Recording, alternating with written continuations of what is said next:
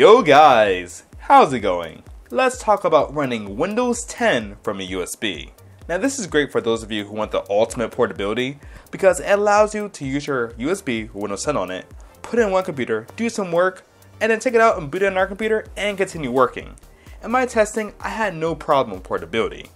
Now you're probably not going to do any heavy gaming with this, just light web browsing and some simple word processing. And keep in mind, running Windows 10 from a USB is a very fallible idea due to the limited read-write speeds of a flash storage, so you're not going to want to do this for long term, especially if you value your USB. In any case, let's check it out.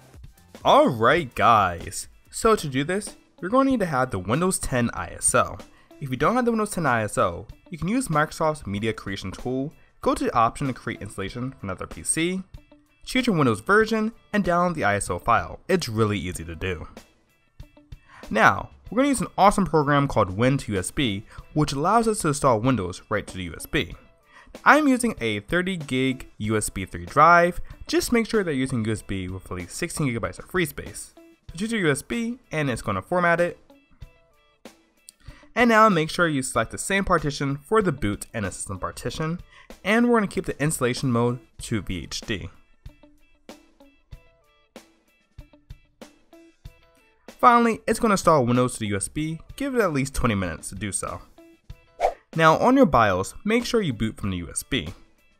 It should bring up the standard Windows 10 installation screen.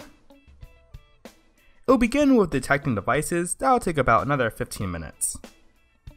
So pretty much from this point, you have the standard Windows 10 startup. So here we are inside Windows 10 running from the USB.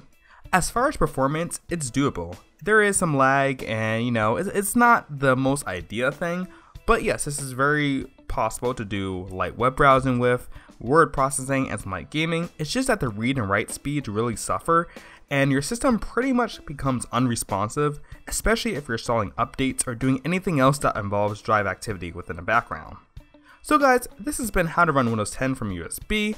If you liked this video, definitely give it a thumbs up, and as always, thanks for watching and stay tuned for another galvanizing video. Thanks.